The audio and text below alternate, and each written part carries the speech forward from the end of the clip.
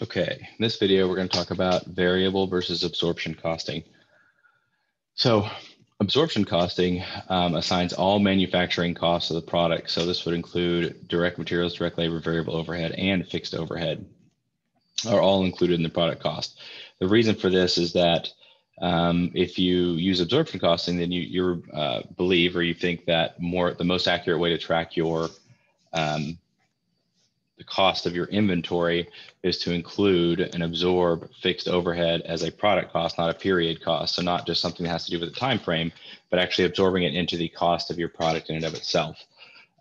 So once, when you're actually manufacturing, you would actually apply the overhead to your inventory using a predetermined overhead rate. And we'll talk about how to calculate that in a different video.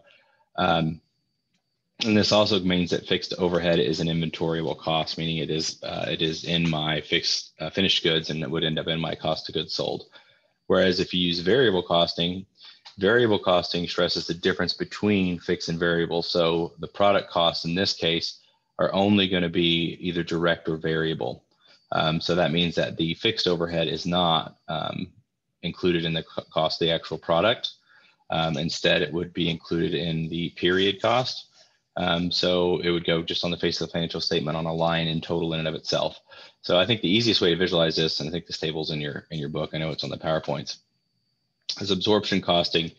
My product cost is direct materials, direct labor, and variable overhead. Now notice those three things are exactly the same across the board for absorption variable. What changes is this fixed overhead. Under absorption costing, fixed overhead goes in my product cost.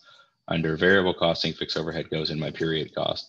But also do notice that my selling expenses and administrative expenses, no matter what, are period costs. So there really is only one thing that we flip between one and the other.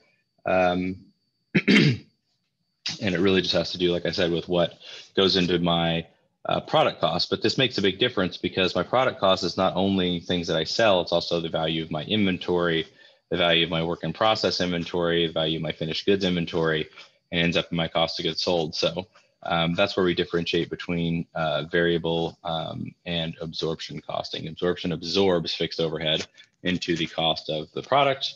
Variable costing does not. It separates fixed overhead out into a separate or into period cost instead of being a part of the actual product cost.